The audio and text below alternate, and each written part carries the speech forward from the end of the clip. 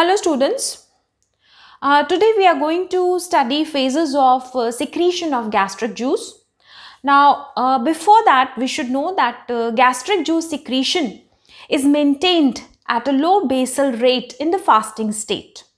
However, gastric juice secretion reaches its maximum level in about 1 hour after the meal, and then again it declines to its fasting level in about 4 hours. Now there are three phases of secretion of gastric juice: cephalic phase, gastric phase and the intestinal phase. Now let's first talk about the cephalic phase.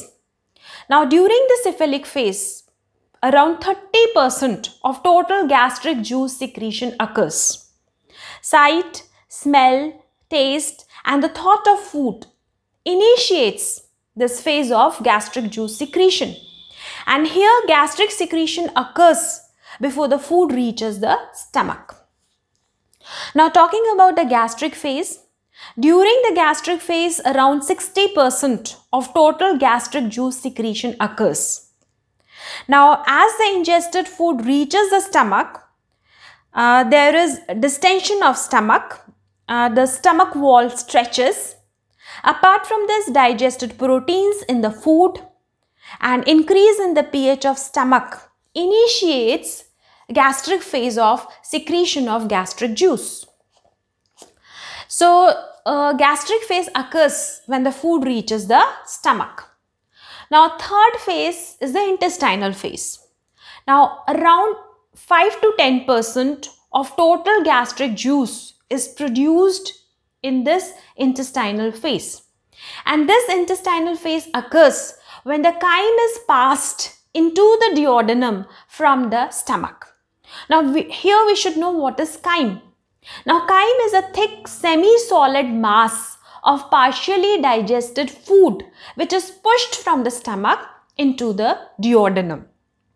Now initially duodenum enhances gastric secretion and then the duodenum inhibits gastric secretion. That is how only 5 to 10% of gastric juice is produced in this phase.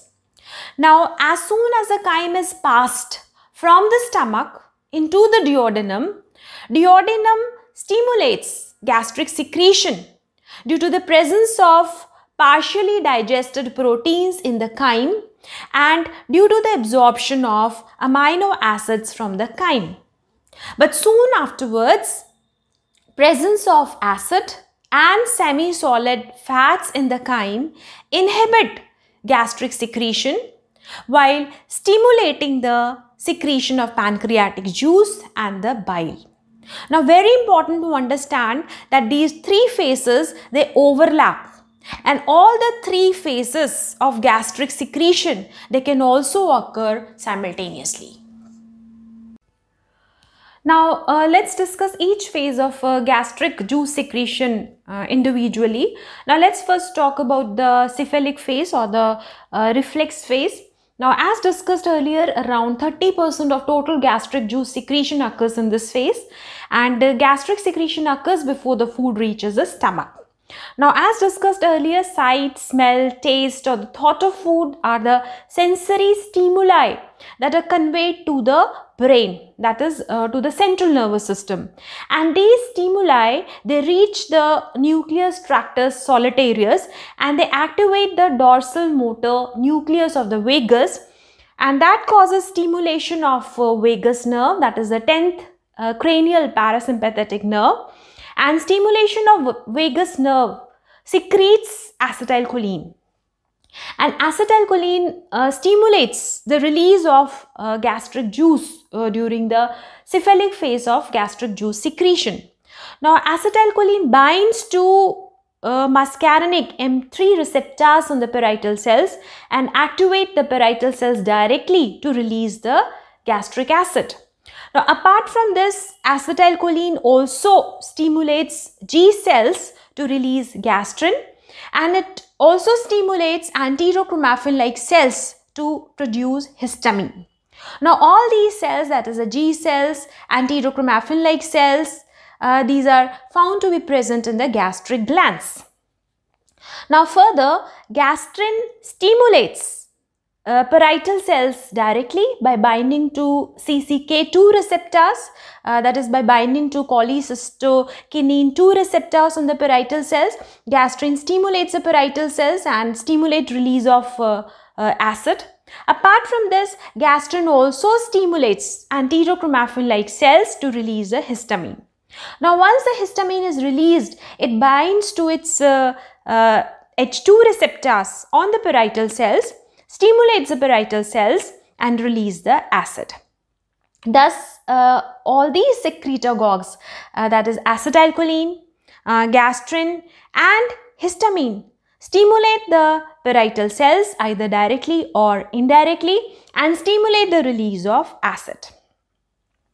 Now, apart from this, acetylcholine also stimulates the chief cell, and stimulation of chief cells release pepsinogen. Activated pepsinogen is termed as pepsin, which is a proteolytic enzyme present in the gastric juice.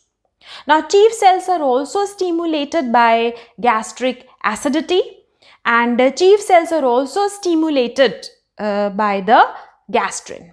So, this is how stimulation of vagus nerve causes release of gastric juice during cephalic phase of gastric juice secretion. Now, let's discuss the second phase of gastric juice secretion, that is the gastric phase. As discussed earlier, about 60% of gastric juice, 60% of total gastric juice is produced during this phase.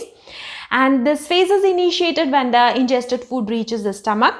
Now, food in the stomach causes distension of the stomach. There is stretching of the stomach wall that activate the stretch receptors. And this stimulates the local enteric nervous system, and it also stimulates the central vagovagal reflex. And these stimulations causes release of acetylcholine. Now, as discussed earlier, acetylcholine stimulates antral G cells to produce gastrin. It stimulates enterochromaffin-like cells to produce histamine. Acetylcholine binds to its muscarinic M3 receptors present on the parietal cells and stimulate parietal cells to release acid. Gastrin binds to its cholecystokinin 2, that is CCK2 receptors on the parietal cells, stimulate parietal cells to release acid. Whereas a histamine binds to its histamine H2 receptors on the parietal cells and stimulate the release of acid. Now, apart from this, very important to note that activation of central vagovagal reflex also causes release of gastrin reactive peptide, which also stimulate antral G cells to produce gastrin. So, during the gastric phase, there is excessive production of gastrin. Now, as discussed earlier, the chief cells are the cells which are present in the gastric glands, and these chief cells, when stimulated, they produce pepsinogen. Now, gastrin, acetylcholine and the stomach acidity, they all stimulate the chief cells to produce pepsinogen. Pepsinogen is activated to pepsin, and pepsin is a proteolytic enzyme that digests the proteins. Now, gastric acid and pepsinogen are the major components of gastric juice, and this is how acetylcholine, gastrin and histamine, they regulate the gastric phase. The third phase is the intestinal phase, and as discussed earlier, around 5 to 10% of total gastric juice is produced in this phase. And this phase is initiated when the partially digested food in the chyme is pushed from the stomach to the duodenum. Duodenum is the first part of small intestine.